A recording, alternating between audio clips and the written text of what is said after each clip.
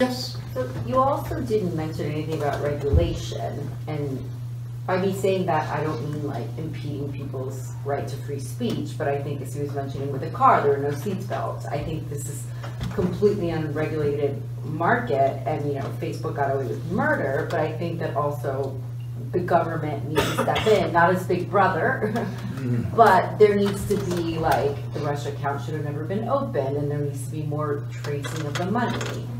And I think that's a whole nother 100%. But the question is, who do we trust?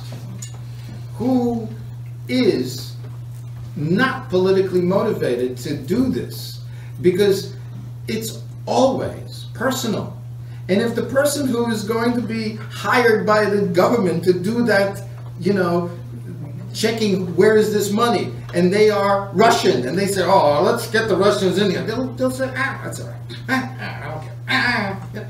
So it is extremely difficult for any of us to create a foolproof system that protects us. The only thing that I think will protect us is by us asking each other, what do you think? What did you hear? What did you find out? And when we share and compare notes, because what you heard will be different from what I heard. And when we really get back into the discussion of what politics and whatever it is, because we have now, I think, estranged ourselves from being political. Oh, don't say anything against this guy or that guy because but they'll be offended. Offended people. They're like, why? I think Trump is an idiot. He's not a good leader. I agree with some of his politics, but he's not a nice guy or a good guy. So you can argue with me. That's my political opinion. I have a right to that opinion. You have a right to your opinion. It's not wrong for us to share when we are afraid to share because someone will say, oh, you were listening to fake news or this or that. Now, if I don't share with you my opinion, then you don't know where I stand. If you know where I stand, well, then it's your judgment to say, well, Ryder thought this.